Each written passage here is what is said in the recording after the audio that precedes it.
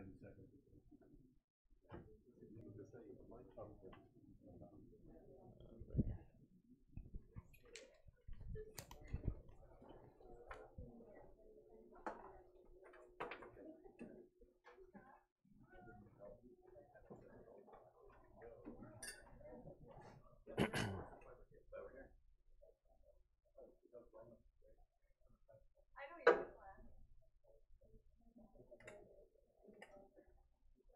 Let me know when there's 5 minutes left. It'll probably be around 20 minutes in. Cool.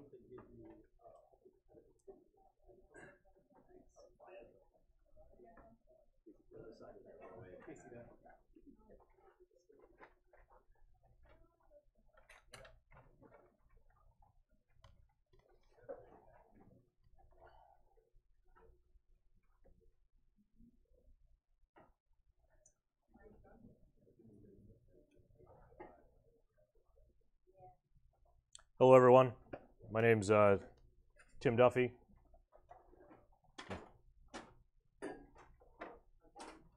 Hello, everyone. My name's Tim Duffy.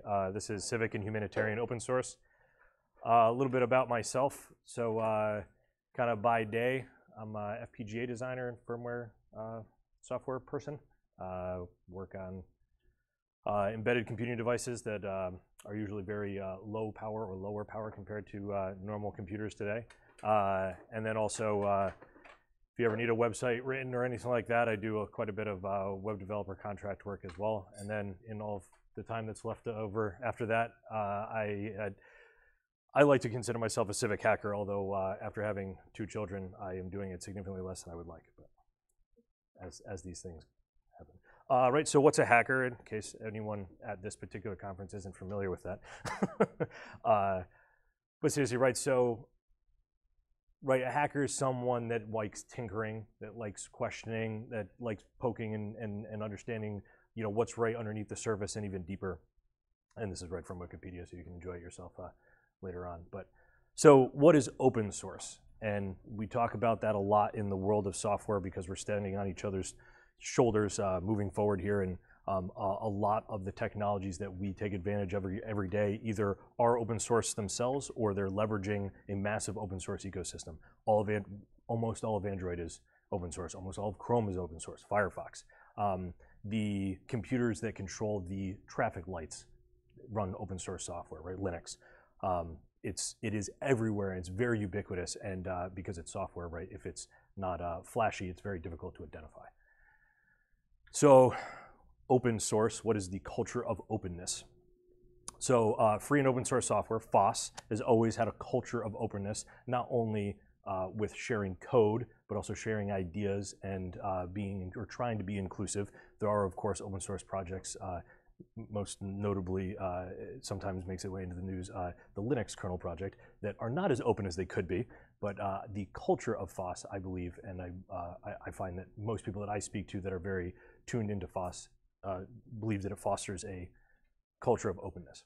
So civic hacking and open source go together very nicely. And so what is civic hacking? Talked about what is a hacker, what is open source. Now we'll bring it together. So civic innovation, I think we understand what innovation is: changing things, making new, taking existing and bring it to the next level. So civic innovation, and we can read right out, is a new idea or method that improves the lives of citizens, the functions of cities, the practice of citizenship, or state of community affairs. So this is kind of civic innovation. That's Alex Howard. I highly recommend following him on Twitter there. And so what is civic innovation as implemented by hackers, or civic hacking? And I really like, so Josh Data, he on Twitter, he's had many different roles, and he was or he still is in Washington, and was very much so a part of DC open source and civic hacking culture. I've met him briefly a few times, and an excellent gentleman to speak with at conferences. Often civic hacking involves the use of government data to make governments more accountable, but the goals of civic hacking are as diverse as those that call themselves hackers. And really, this drives home a point that is not immediately obvious when speaking with people that are not technical is that you could be a civic hacker and never write a line of code. There are data journalists that are big civic hackers, right? They're consuming information, digesting information, and making it more accessible to people. And so he continues, civic hacking can be programmers, designers, data scientists, even just good communicators, storytellers, specifically journalists there. Entrepreneurs to fund the projects that move us forward civically. Government employees and anyone that is willing to get their hands dirty solving things. So these are the kind of the 5 points that I think about when I think about civic hacking and humanitarian hacking. Is data liberation. So this is right when the state of New York said we're going to have data.ny.gov. We're going to make a repository where any entity within the government can now post any amount of data they want to in this nice, easily searchable and scrollable format, right? So all of a sudden these organizations come out of nowhere and they're like, oh, this is like the number of pencils that we've bought every year, or this is this information. In many cases, they're PDFs and they're scanned and they're dirty and they're like at 90 degrees, 40 degrees off. So like, what are you gonna do with that, right? And so that would be data liberation. That could be as simple as someone just going, I have a desire to get this particular piece of information and I'm gonna go in, find it, and then publish it or post it on Twitter or whatever it may be. Or as far as writing software to actually automatically pull that information out and making it more accessible, indexable, whatever it may be. Data collating, taking information from lots of different places and putting it together into one location. So you don't, you're saying that, yes, all of the information is out there that you need. However, it's going to take you 24 hours of actually looking on the internet to get that. That's, no one has time for that. So if one or a small group of people can spend the time to collate all of that information together, now you're reducing the barrier to entry for others to consume that information. And that information can be very, very powerful for changing everything from election results to how towns actually go about spending tax dollars. Data portals and dashboards. This is a lot of times you'll see, definitely during election season, just because it gets so much press, that the New York Times and other well-funded data journalist organizations will have these data portals and dashboards where you can kind of interactive and fiddle around with things. This generates a lot of user interaction and allows people to think a little bit more about what the data actually means and what of the data that is being presented is important to them, especially if there's a user interaction involved. Infographics, these are really, infographics, these are really great for social media, right? So you can just share them really quick. We see them all the time. Oh, cat picture, kid in turtle outfit, whatever, and infographic about something really important about my town. And hopefully you don't just keep scrolling down, but that allows for dissemination everywhere very, very quickly. And you have again a small number of people spending realistically a small amount of time to create these assets and to create these tools, which will then increase the exposure of that information across what could be a very, very wide range of people. And then of course storytelling. So this is your traditional journalist role. Journalist sits in a town meeting, takes a bunch of notes, goes back, writes a story about it, and now instead of the 32 people that were at the town meeting, the 3,200 people in the town now understand because they read it at the local newspaper. And then, so the next meeting where they're actually going to vote on it, 320 people showed up instead of 32, and then it did or did not pass because more people were informed. This is kind of like the idea behind the civic engagement and civic hacking. So, painted a picture of what it is to be a civic hacker, or what I have found to be the definition of being a civic hacker. So who is doing the hacking? Who are these civic hackers and humanitarian evangelists? Sunlight Foundation is a huge organization, was a huge organization that was very involved with civic hacking. They have significantly cut back on the number of people they employ, the projects they take on, and unfortunately the funding for them has, I don't want to say dried up, but reduced significantly.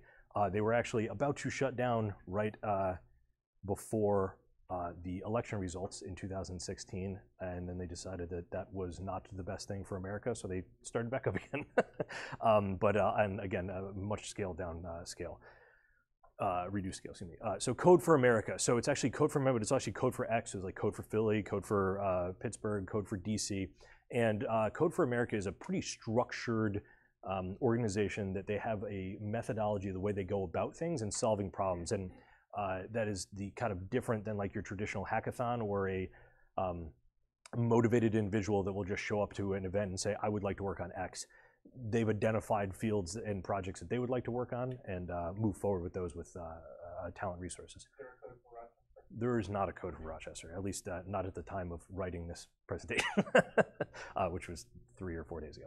So 18F has kind of got an interesting story. It started under the Obama administration, not long after the ACA rollout and the debacle behind healthcare.gov. The idea was, let's get a bunch of smart people in the room and understand, maybe we could have done this a little bit differently and spend a lot less money. That was like 20 to 50 people that were all kind of sitting around.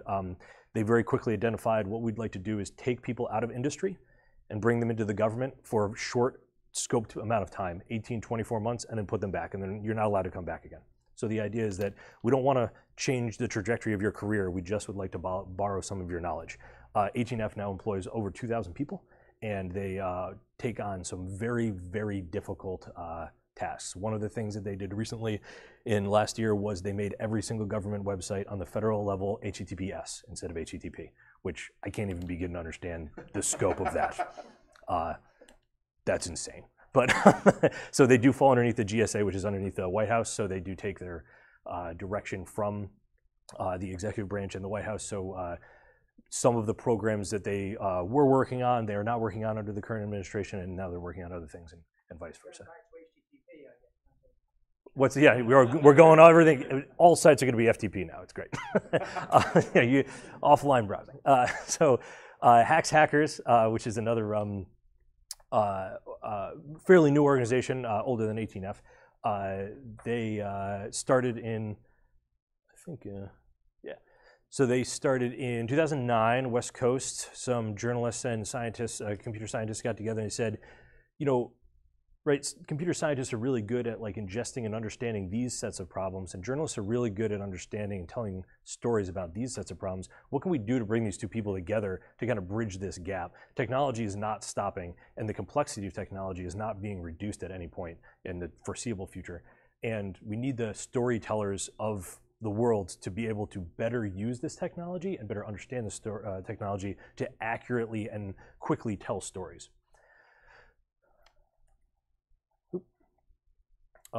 So there is /was a Rochester chapter of Hacks Hackers. We were super active for about 3 years, I'll say, and then we had kids. And people had kids. Yeah, so it will come back. So their Hacks Hackers is it's neat. There are many chapters all over the world, and some of them are entirely journalists. Other ones are entirely hackers. So hacks being storytellers, hackers being technologists. We in Rochester kind of very quickly became a very civic hacking oriented group. We were primarily sponsored by WXXI, and we ran a few pretty cool projects with them. It's tough with this whole we'll go into it, right? So here are some of the projects. One of them is national, the other ones are local. So Motor City Mapping, so Detroit goes bankrupt. White House government or Washington says it was something like very short, like 30 days to present us with a plan on how you're going to get out of bankruptcy with our money. So the local leadership in Detroit comes up with a plan, and the concept of blight is not included at all in the report. There's no plan at all how money is going to be spent for reducing or affecting the blight in the city. So very cool hackers got together and they made this thing called Motor City Mapping. Motor City Mapping, that is the makeloveland.com is the name of the company that sponsored this. It's Motor City Mapping is the actual URL. They actually made an app on an iPad, got people to volunteer with their iPads, and mapped every single blighted property in the entire city in like 7 days or something crazy like that by hand. And it was by, yes, go ahead. Every single what? Blighted, so blight is a, so it's a house that's like abandoned, right? So blight, right? So it's, and it's not necessarily just a house, it could be a property or another building, but primarily it was residential buildings, single or multifamily homes that had not been occupied. So what was the goal? So in many cases, you want to knock those down for various different reasons. The goal was to understand how many and where they were and how much money would be needed by the federal government to be given that, so that at least could be included in the budget. Whether or not the money was right, that's a government thing, but this, you want to make sure you have all the information to the lawmakers so that they can appropriately apply funds. So this was one of those, we have an idea, we have a very limited amount of time and money, let's execute it. And it used people that were technically savvy and not. So Rock the Hood is a kind of a cool example of the city of Rochester put together a tool and released it, and they used a technology that was proprietary, and the service that they used was becoming not free, and they didn't want to pay for it anymore. So Hackers worked with them to get the raw data out of it, and a few students at RIT during Random Hacks of Kindness recreated it, and is, I don't know if it's actually hosted anymore. I know that the neighborhood data map, they said they were going to come back with it, and they never did. So this is the only copy or version of it. It has information by census grid on everything from socioeconomic to number of people to race to age, everything you can imagine about the city. Very, very powerful and very important information for decision making in the private and public sector. Rock Report was a free and open source tool that allowed anyone to download it and report things. It was done by RIT students as well. And the idea here is that we may, as we're driving through town, be like, why are these potholes still not fixed? And like, your town supervisor literally may not know that because he doesn't drive that way to school or to work, right? Like that, if they don't have the information, they can't fix it or they can't adjust it. Trefarious was one of the larger projects that we took on at Hack Up State that I think that was one of a good example of we had no idea what we didn't know, but there was this report that came out called Not in My Schoolyard, and it looked at the proximity of schools to high traffic roadways and whether or not children were playing outside right next to places where there are lots of hydrocarbons coming out. And so the original Not in My Schoolyard was, actually don't remember where it was out of. I want to say maybe Chicago. Anyway, they took a long time to compile all this data by hand. We were able to get a bunch of Department of Transportation information from New York State, and we made a real-time map, well, not real-time map, but a browsable map where the red was high traffic, the purple was lesser high, but still high traffic, and then all the dots are where all the schools are. And this is all just publicly available information. And the yellow ones were the ones that were within per that paper that came out, within like the concerned zone of the schools were very close to high traffic roadways. You can click on them and get all this information. Yeller was a very large, ambitious project that I would say, in my eyes, was successful, however, ran out of funding, and then the person championing it at WXXI left to go to another paper. But Yeller was a hyper-local community engagement app that was anonymous and geocentric. So you could, on a map, see dots of all the users, draw a square or a circle around a particular area, and send a question to all of the users that were in that area. So it could be very, very hyper focused. So you have a one block area and say, what do you think of the Quickie Mart, open drug market that is very clearly happening? What would you like to be done about that? And all the people in that area would get that question and no one else. You then would be able to read all the answers to questions and what other people were posting. It was not only question-based, you could free post.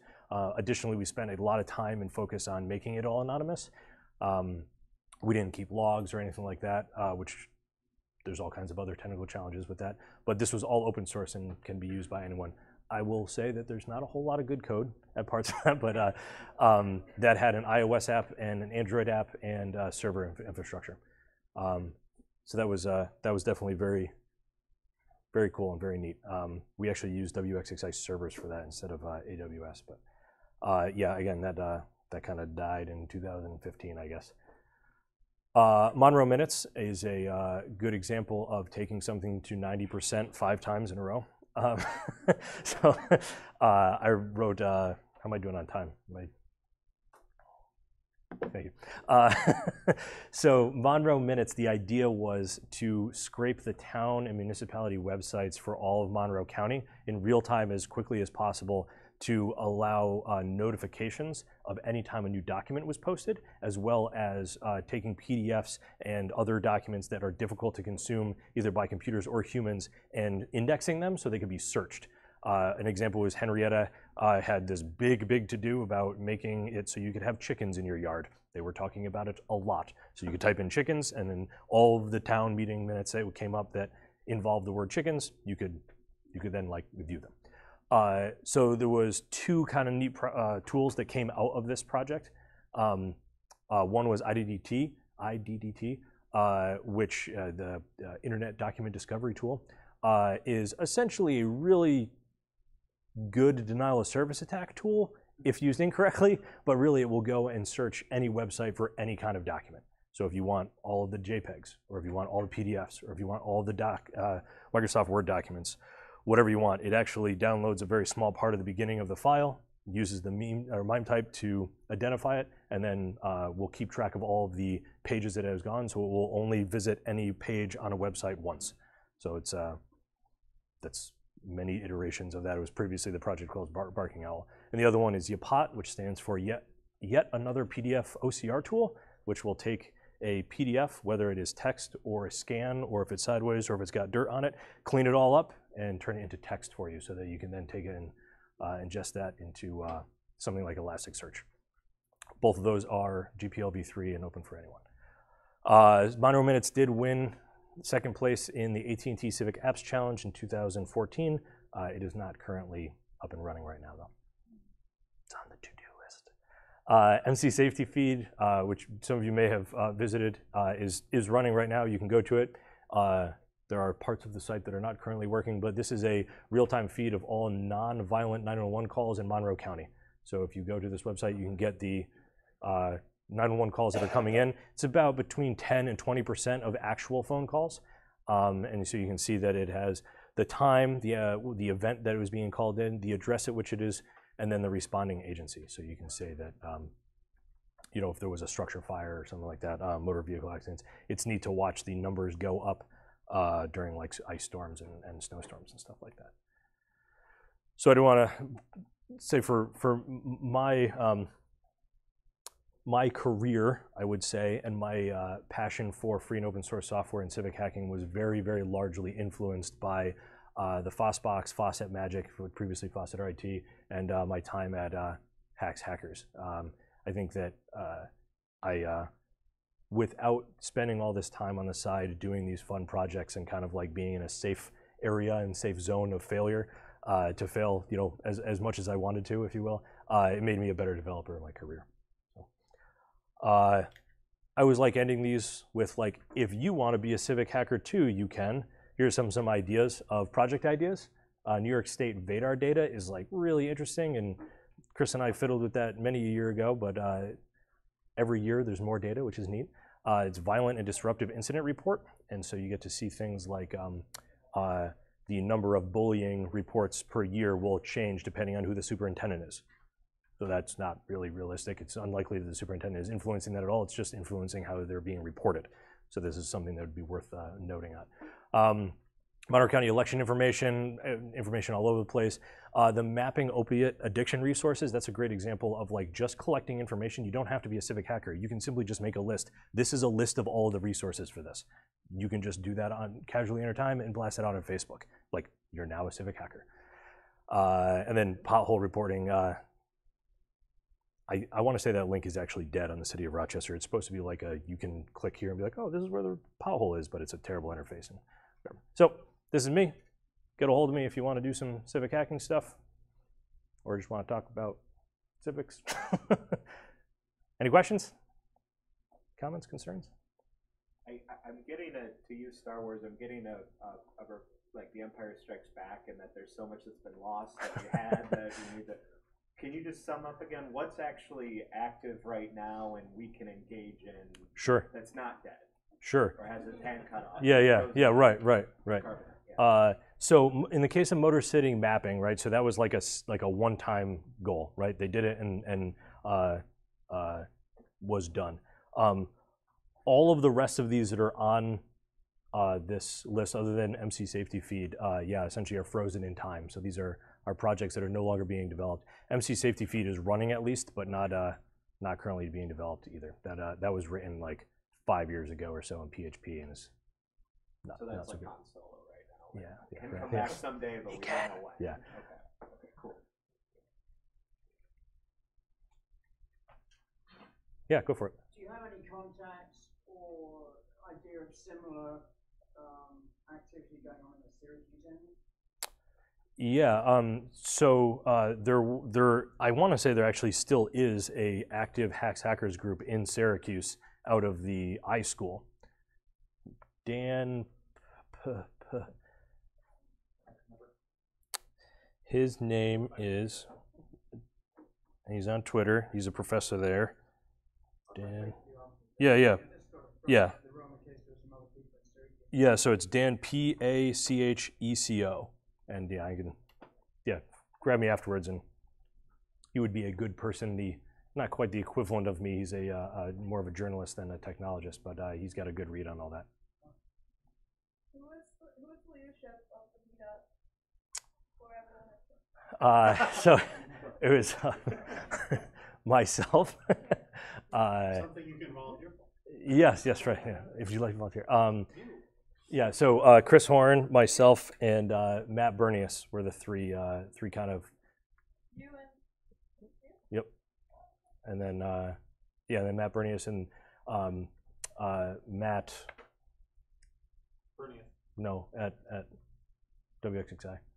Who went to Tennessean, and then now he's at the DNC. Yep. You guys plan on resurrecting? I would like to, yeah. I really would. I don't know about soon. Shortly, maybe. Yeah. The great perhaps, yeah. I think we benefited greatly from the FOSS box at RIT and engaged and excited students, and that was driven by a handful of individuals at RIT that aren't either in the same roles or not here anymore. So we've got to find the right people to re-energize the group. I think I'm out of time. Come find me if you want to chat.